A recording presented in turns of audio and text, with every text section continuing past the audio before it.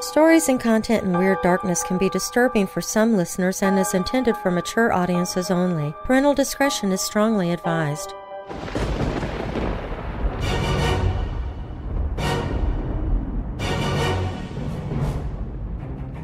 Welcome, Weirdos! I'm Darren Marlar, and this is Weird Darkness.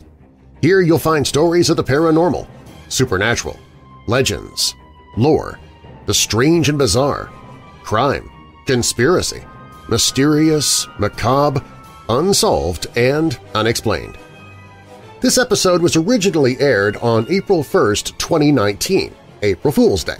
Many podcasts and YouTube channels today are taking advantage of the date on the calendar and playing practical jokes on their subscribers in celebration of All Fool's Day.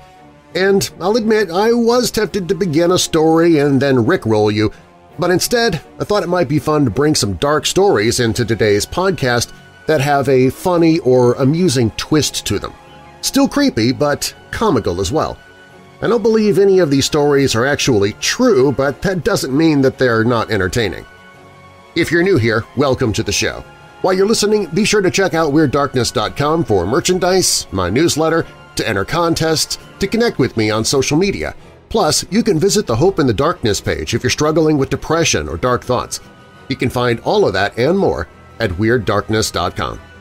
Now, bolt your doors, lock your windows, turn off your lights, and come with me into the Weird Darkness.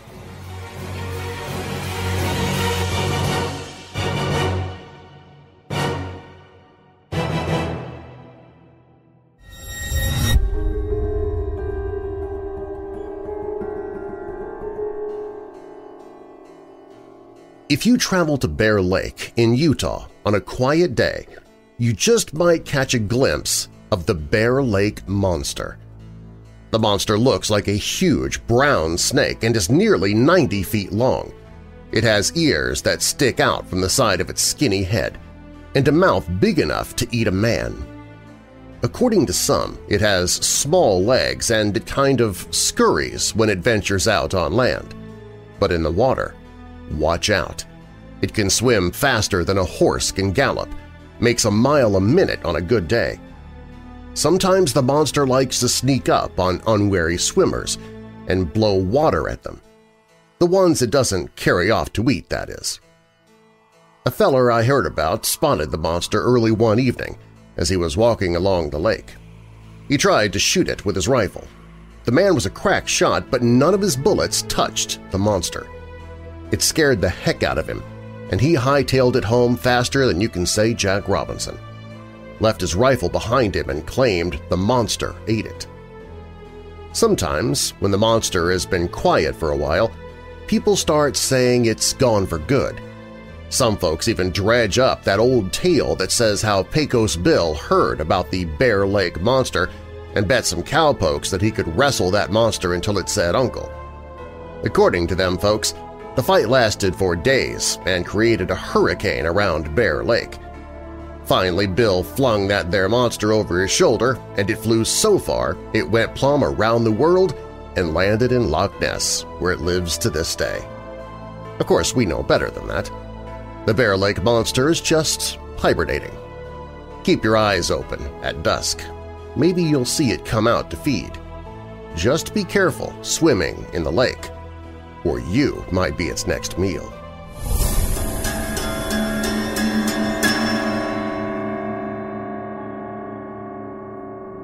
The train rumbled around him as he adjusted the throttle. The night shift was always the toughest, in the engineer's mind. He'd ruffled through Timpas a few minutes ago and was on his way to Thatcher. Not a bad stretch of road, and there was no better train in the entire Atchison, Topeka, and Santa Fe Railroad. He stretched a bit and yawned, trying to stay alert. And then he gasped. The lights had picked up the figure of a beautiful woman with long red-gold hair and wonderful blue eyes standing near the tracks. Too near. He sounded his horn to warn her away, and then he realized that the light was shining right through her. She was a ghost. She stepped into the center of the tracks, laughing and beautiful. She disappeared seconds before the train rushed through her. and then she was there in the engine cab next to him. The scent of roses filled the air. He stared at the ghostly vision, bewitched by her beauty. With an enticing smile, she wrapped ghostly arms about his neck and kissed him, then was gone. Dazed and disappointed, the engineer finished the run to Thatcher in a trance, completely forgetting to stop at the station. The fireman had to pour water on his head to snap him out of it. The engineer decided not to tell anyone about the ghost, fearing for his job, but he was plagued by curiosity. Finally, he confided the story to a close friend who was a fellow engineer. To his surprise, the friend had heard about the ghost before. The ghost's appearance on the train was by no means uncommon. No one knew who the woman had been in life, but she always appeared on that stretch of track after dark, beckoning to the men on the railroad crew with a bewitching smile. Sometimes, said his friend, sometimes she would come right onto the train. Better not tell your wife about it, his friend advised. The engineer never did.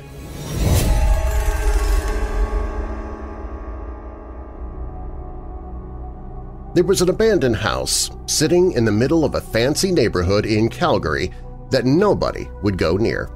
And I mean nobody. Now, my pal Albert was the agent in charge of selling that haunted house, and he tried everything in his power to close the deal.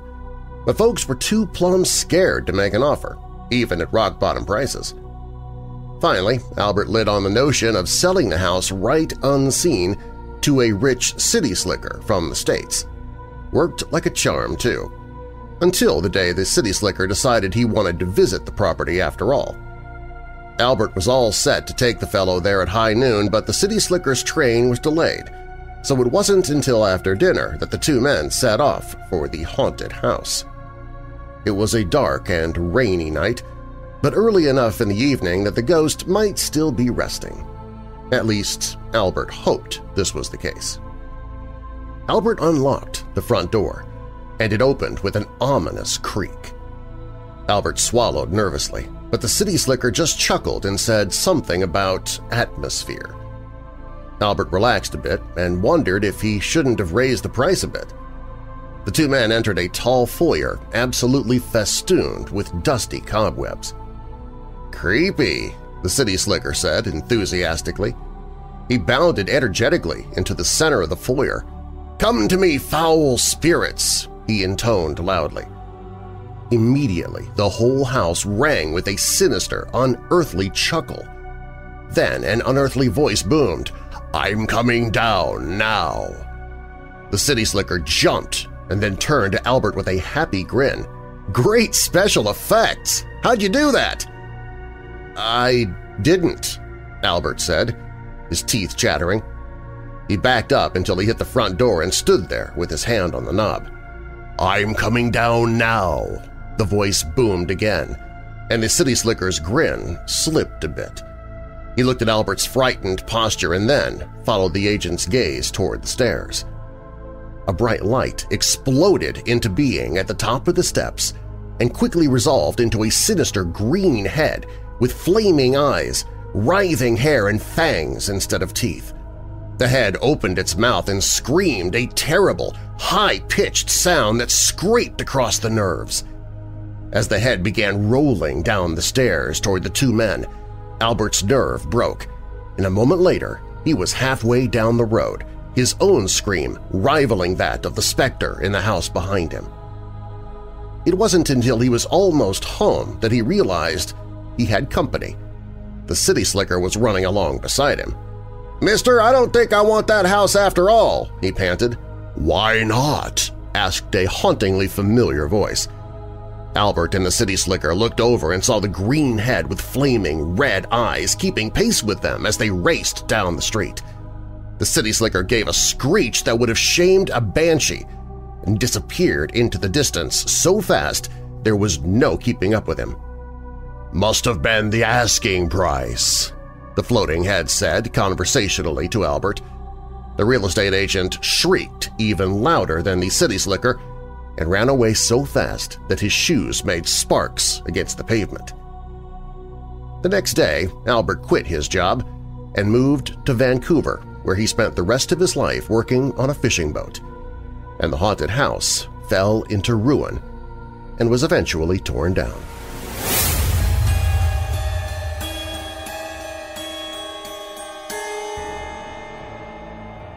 Well now, old Sam Gibb, he didn't believe in ghosts. Not one bit. Everyone in town knew the old log cabin back in the woods was haunted, but Sam Gibb just laughed whenever folks talked about it. Finally, the blacksmith dared Sam Gibb to spend the night in this haunted log cabin. If he stayed there until dawn, the blacksmith would buy him a whole cartload of watermelons. Well, Sam, he was delighted. Watermelon was Sam's absolute favorite fruit. He accepted the dare at once, packed some matches in his pipe, and went right over to the log cabin to spend the night. Sam went into the old log cabin, started a fire, lit his pipe, and settled into a rickety old chair with yesterday's newspaper. As he was reading, he heard a creaking sound.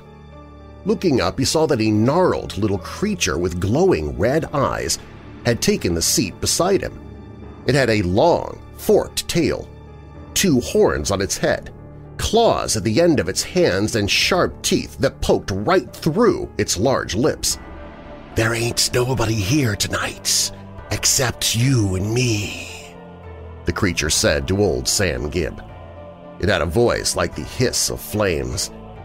Sam's heart nearly stopped with fright. He leapt to his feet. "There ain't gonna be nobody here but you in a minute," Sam Gibb told the gnarled creature. He leapt straight for the nearest exit, which happened to be the window, and hightailed it down the lane lickety-split. He ran so fast he overtook 2 rabbits being chased by a coyote. But it wasn't long before he heard the pounding of little hooves, and the gnarled creature with the red eyes caught up to him. "You're making pretty good speed for an old man," said the creature to old Sam Gibb. "Oh, I can run much faster than this," Sam Gibb told it. He took off like a bolt of lightning, leaving the gnarled creature in the dust. As he ran past the smithy, the blacksmith came flying out of the forge to see what was wrong. "Never mind about them watermelons," Sam Gibb shouted to the blacksmith without breaking his stride. Old Sam Gibb ran all the way home and hid under his bed for the rest of the night. After that, he was a firm believer in ghosts and spooks, and he refused to go anywhere near the old cabin in the woods or watermelons. More fun April Fears Day stories coming up on Weird Darkness.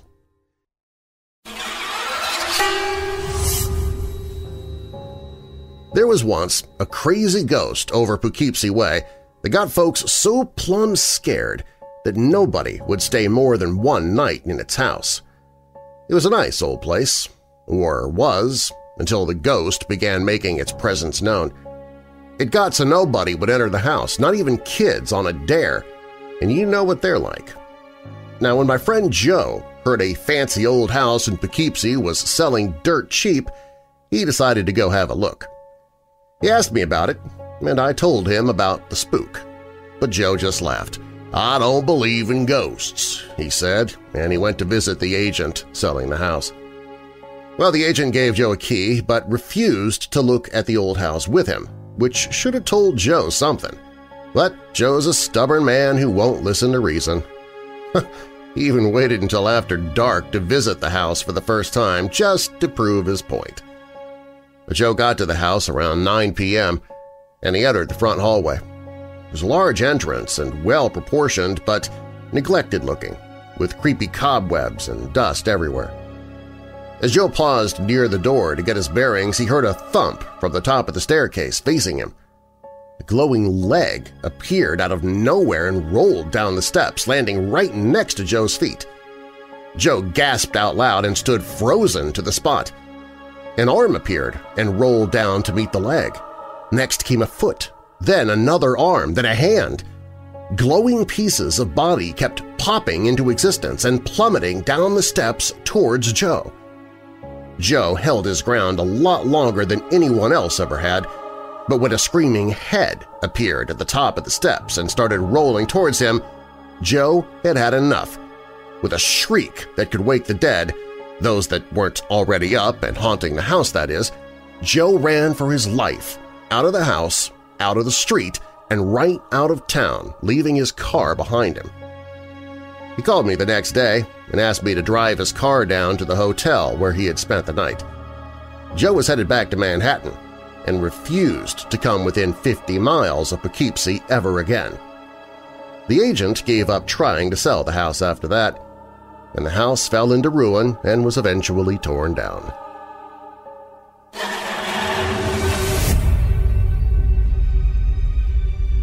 A fisherman from Newfoundland was having difficulty finding someone to assist him. Help was scarce, and he couldn't find a soul to hire. Then one day he saw a handsome fellow in fancy city clothes walking along the docks. This was obviously not a man looking for work, but the fisherman still called out, half in jest, "Are you looking for some work?" Well, to his surprise, the city man nodded and jumped into the boat. Well, they agreed to split the catch into 3 parts, one for the city man, one for expenses, and one for the fisherman. Then they set out in the boat. At first, the skipper caught 3 fish to every fish caught by the city man. He was quite disgusted with his performance. At this rate, he would have done better fishing alone. So he said, "Am I supposed to catch all the fish for you? Why don't you catch some?" "Well then, if it's the fish you're looking for," said the pesky stranger, "how about these?" He grabbed the fish gaff and smacked the port side of the vessel 3 times. "Come aboard, fish!" he shouted. Immediately, fish of every shape and size came leaping out of the water on the port side and flopped into the bottom of the boat. The stranger then hit the starboard side of the boat 3 times, and fish came hopping and flopping in from that direction until the boat was so full the skipper could barely see the stranger over the mound of fish. "Stop or you'll drown us both!" he shouted to the city man. Well, that pesky city feller held up the fish gaff, and immediately the fish stopped jumping into the boat. The skipper eyed the catch and then grinned in delight at the city man. "I wish I'd brought a spot of rum," he cried enthusiastically. "We should celebrate this fine catch." "A spot of rum coming up," said the pesky fellow. He bore a hole into the mast with a little gimlet he took from his pocket and out poured enough rum to fill a mug. Then he bore a second hole into the mast and poured himself some whiskey. By this time the skipper was marveling at the magic produced by this pesky city fellow, but he wasn't about to ask how he pulled off such stupendous tricks. He was just grateful to benefit from them. He topped off his rum from the hole in the mast and then turned the boat toward shore. The stranger wanted to steer, but the skipper, he wasn't sure where that pesky fellow would take his boat. So he politely declined that offer, and the man grinned knowingly and poured himself some more whiskey. When they reached the docks, the 2 men sat down and started dividing the catch between them. "Lay out one for you, one for expenses, and one for the devil," the pesky city fellow said with a lazy grin. So that was what the skipper did. He made 3 piles, and they kept throwing the fish one at a time into a pile, chanting, "One for me, one for expenses, one for the devil," until the entire catch was divided. The skipper put the devil's portion on a wooden rack, called a stage, that was used for drying fish. "Much obliged," said the pesky fellow with a happy grin. He kicked over the stage, leapt into the sea with his portion of the catch, and the whole kit and caboodle disappeared in a puff of smoke. The skipper shook his head a few times. Then he went back to the mast to pour himself some more rum. But both of the boreholes had disappeared, along with the pesky fellow.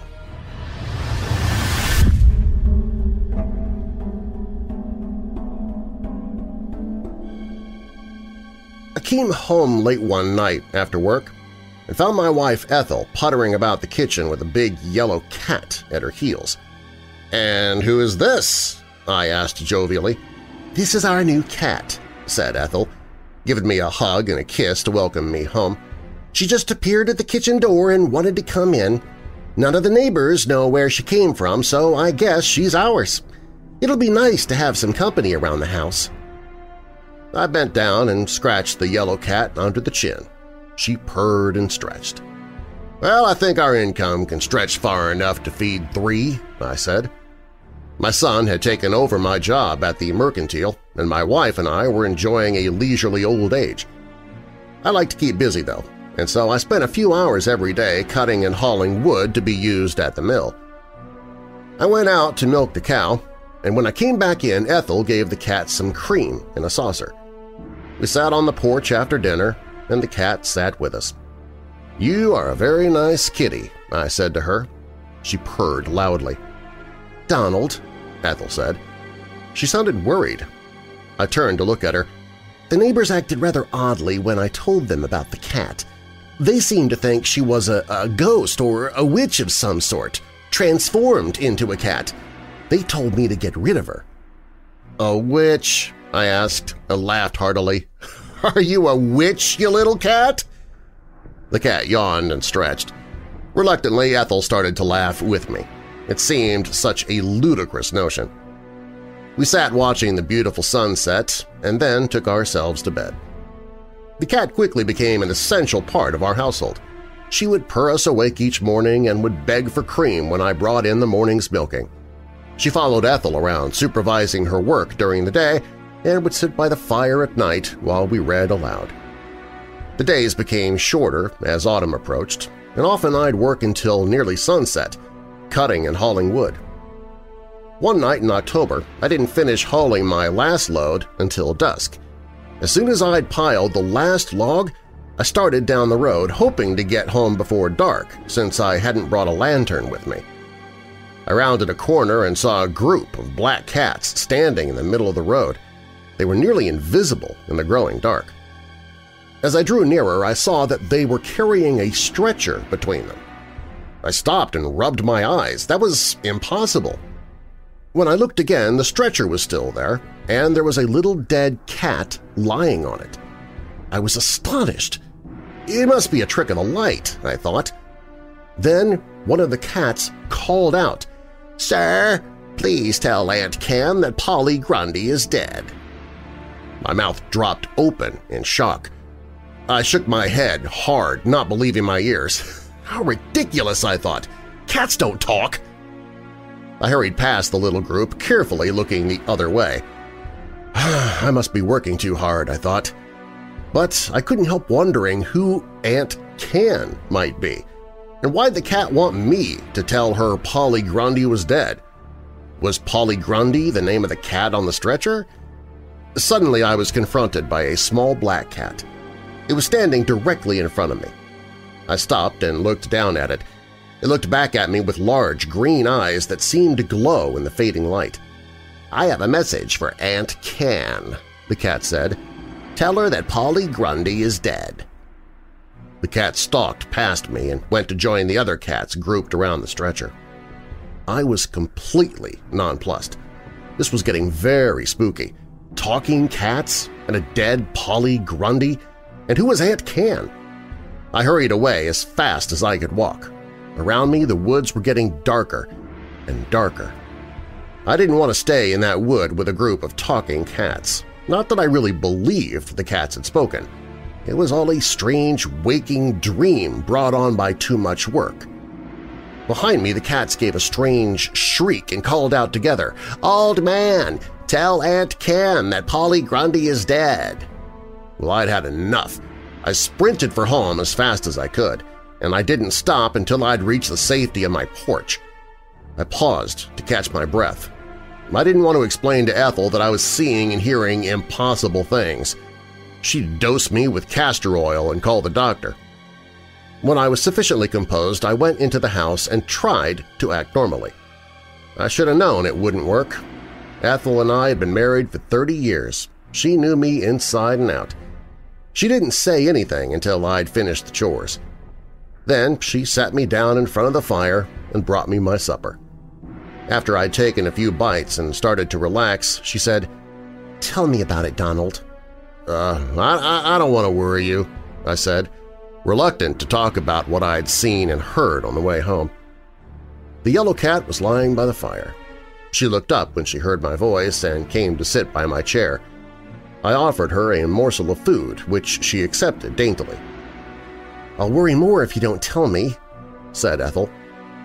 I think maybe something is wrong with my brain," I said. "While I was walking home, I thought I saw a group of black cats carrying a stretcher with a dead cat on it. And then I thought I heard the cats talking to me. They asked me to tell Aunt Can that Polly Grundy was dead." The yellow cat leapt up onto the windowsill. "Polly Grundy is dead?" she cried. "Then I am the Queen of the Witches!"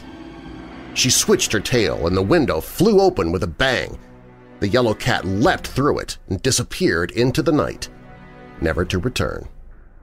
Ethel had to dump an entire bucket of water over my head to revive me from my faint. "The good news," she told me when I sat up, dripping and swearing because the water was ice cold, "is that you have nothing wrong with your brain. The bad news is that our cat has just left us to become the Queen of the Witches. We'll have to get another cat." "Oh, no," I said immediately. "I've had enough of cats." We got a dog.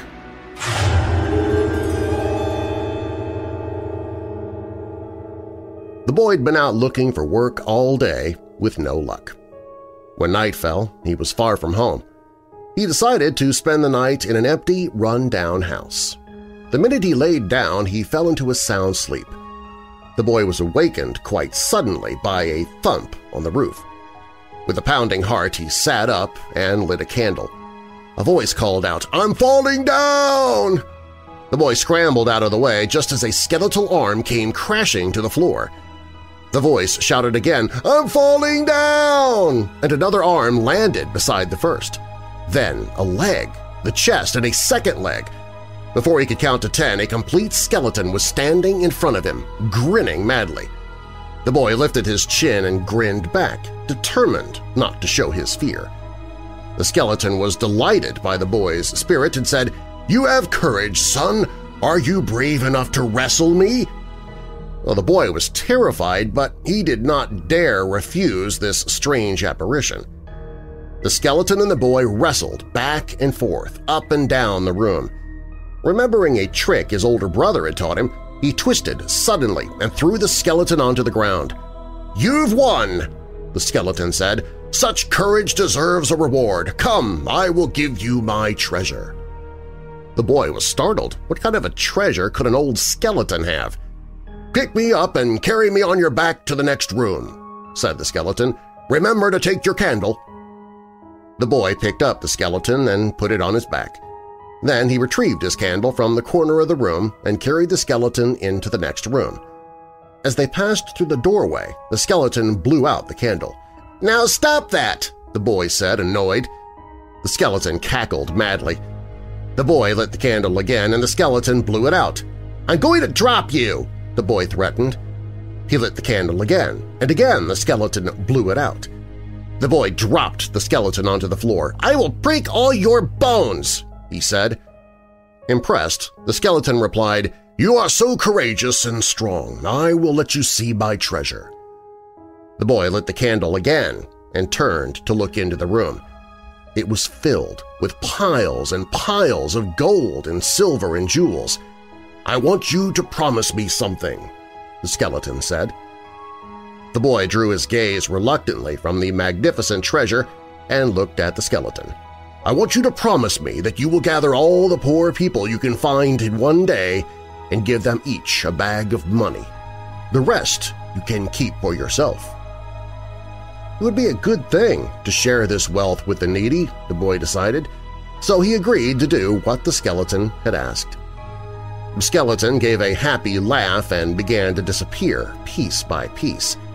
First his head, then his leg, then his chest, then his other leg, and so on, until he was gone. The boy did just as he had promised, and when he had finished his task, he took the rest of the treasure back to his family. They lived in comfort all their days.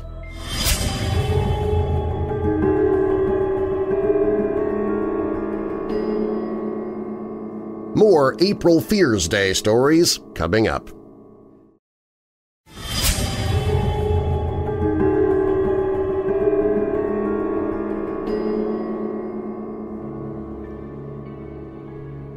Tommyknockers are the spirits of departed miners that help miners find one.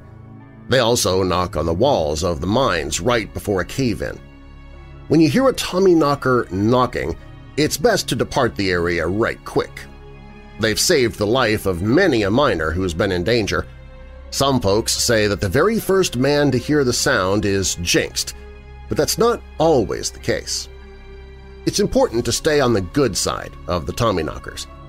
Many miners leave a bit of their lunch for the spirits, and to please them, they fashion the little clay figures of their spirits. The Tommyknockers can be spiteful creatures if they don't like you. One unlucky miner named Eddie became a target of the Tommyknockers. They drove him crazy, pelting him with stones, stealing his tools, blowing out his lantern. He couldn't figure out why the Tommyknockers had singled him out until one day he heard a voice calling to him from the dark opening of a nearby shaft. "Eddie, I want my $5, the Tommyknocker said. Eddie was so startled he dropped his tools all over the ground. The voice sounded just like that of his old friend Joe, who had died in a cave-in a few months back. Eddie had borrowed $5 from Joe and had never returned it. Eddie went into the shaft and, sure enough, there was Joe Trelawney's ghost, shrunk to the size of a 2-foot dwarf with a big, ugly head, large ears and a crooked nose, but it was still Joe. He wore a peaked hat, a leather jacket, and water-soaked leather boots. The Tommyknocker was not pleased to see Eddie. "Give me back my $5, Eddie," the ghost of his old friend demanded. I don't have any money on me, Joe," Eddie said, patting his pockets for emphasis. "I've heard that before," said the Tommyknocker dryly. "I didn't believe it then, and I don't believe it now." The Tommyknocker disappeared into thin air, leaving an uneasy Eddie to wonder what the ghost would do next. He soon found out. All day long, Eddie was plagued by the Tommyknocker. His ladder was shaken so hard that he almost fell. The loud tapping noise of an invisible drill nearly drove him mad. He just missed being buried by a rock fall. And through it all, Joe's voice would taunt him, "Give me back my $5, Eddie." "All right, Joe, all right." Eddie finally yelled into the mouth of the tunnel where his friend had appeared, "I'll get you your bloody $5. Abandoning his work for the day, Eddie made the long climb to the surface and took $5 silver from the money box he kept under a loose board in his bedroom. Then he climbed back down into the mine and stuck the $5 into a crack in the wall next to the place Joe's spirit had appeared to him. "There's your $5, Joe!" Eddie shouted, his voice echoing oddly in the dark tunnel. "It's about bloody time," Joe said, appearing next to him and peering critically into the crack where the money lay. "Are you going to leave me alone now?" Eddie asked. The Tommyknocker grinned impishly at Eddie. "Maybe," he said. He scooped up the $5 silver and disappeared into the dark.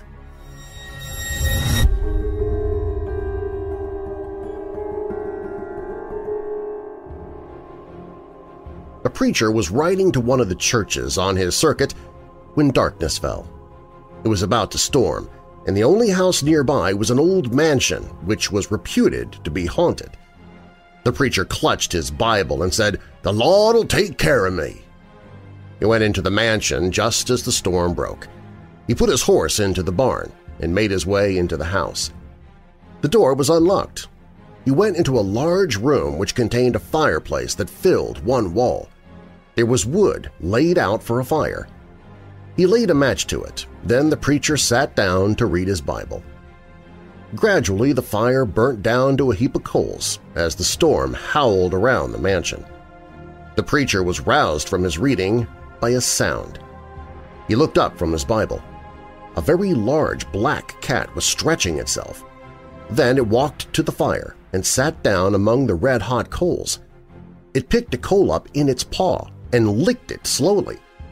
The cat got up, shook off the ashes, and walked to the foot of the preacher's chair. It fixed blazing yellow eyes upon him, black tail lashing, and said quietly, "Wait until Emmett comes." The preacher jumped from Genesis to Matthew in shock. He'd never heard of a cat talking before. Nervously, he kept reading his Bible, muttering to himself, "The Lord'll take care of me." 2 minutes later, another cat came into the room. It was black as midnight and as large as the biggest dog. It lay down among the red-hot coals, lazily batting them with enormous paws. Then it walked over to the other cat and said, "What shall we do with him?" The first cat replied, "We should not do anything until Emmett comes." The two cats, black as midnight, sat watching the preacher, who read through the Gospels at top speed, aware of blazing yellow eyes watching him the entire time. A third cat, big as a tiger, entered the room. It went to the fire full of red-hot coals and rolled among them, chewing them and spitting them out. Then it came to the other two cats facing the preacher in the chair. "What shall we do with him?" it growled to the others. "We should not do anything until Emmett comes," the other cats replied together. The preacher flipped to Revelation, looking furtively around the room. He closed the Bible and stood up. "Good night, cats. I was glad of your company, but when Emmett comes, you done tell him I've been here and went."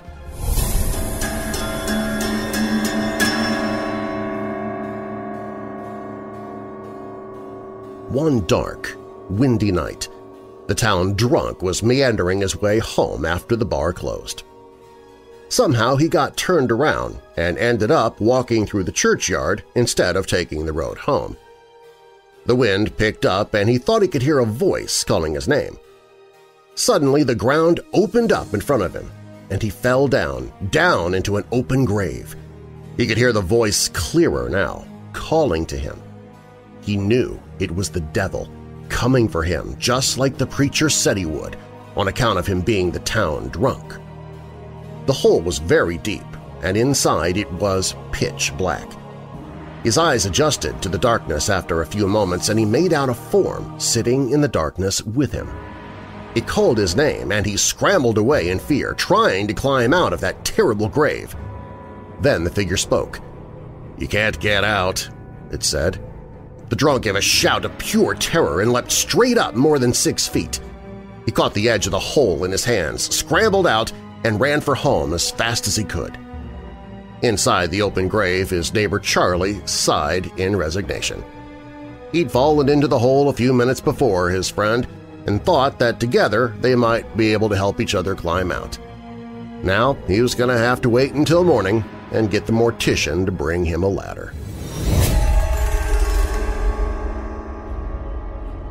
Everyone laughed at Jumpy Uncle Phil, who believed the world was largely populated with monsters and ghosts and spooks and witches and werewolves, but he was considered harmless, and no one much bothered about the poor fella.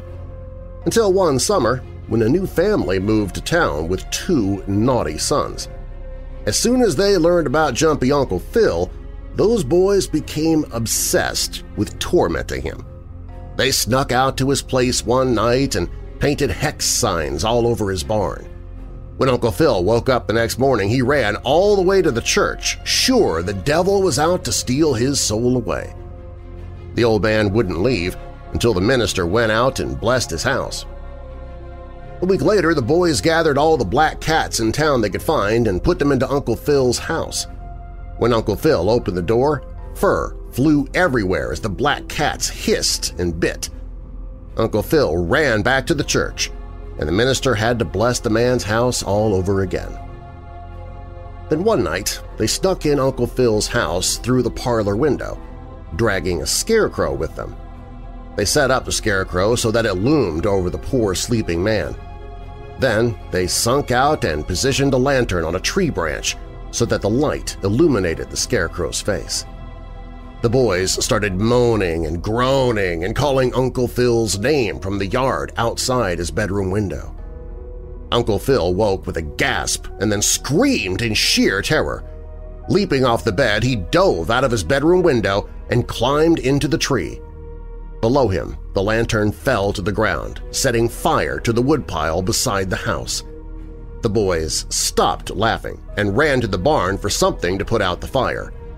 Together, They managed to put it out, but the side of the house was scorched. The boys snuck into the house and removed the scarecrow before hightailing it home. In the morning, Uncle Phil had come down from the top of the tree and went to fetch the preacher. Uncle Phil was sure the devil had come to his house again and tried to take away his soul. The minister had to perform a third ritual cleansing of the farm before Uncle Phil would return to his property. The boys figured they'd better lay low for a while after the fire, so life went back to normal for Uncle Phil. Then, about a month after the devil's visit, Uncle Phil passed away in his sleep, and the boys were sure it was their fault. They felt terrible about it, but what could they do? Uncle Phil was gone. 2 weeks after Uncle Phil's death, the boys woke to find their bedroom full of black cats. The boys were alarmed and could not convince their parents that they did not know how the cats got there. Then the boys came home from school one afternoon to find hex signs painted on their barn. The boys yelled in terror and ran inside their house, completely spooked. Later that night, the boys woke to hear a voice moaning their names. They sat up in their beds and saw the illuminated figure of a scarecrow looming in the center of their room. The boys screamed in terror. "I have come for your soul!" it moaned, waving its arms about. The boys screamed again. Then the scarecrow started laughing. One arm reached up and snatched off the scarecrow's head, revealing the glowing, partially transparent face of Uncle Phil. "Gotcha!" said the ghost of Uncle Phil with a huge grin. "After all, turnabout is fair play!" Laughing and crying, the boys had to agree, and they never played a practical joke on anyone else ever again.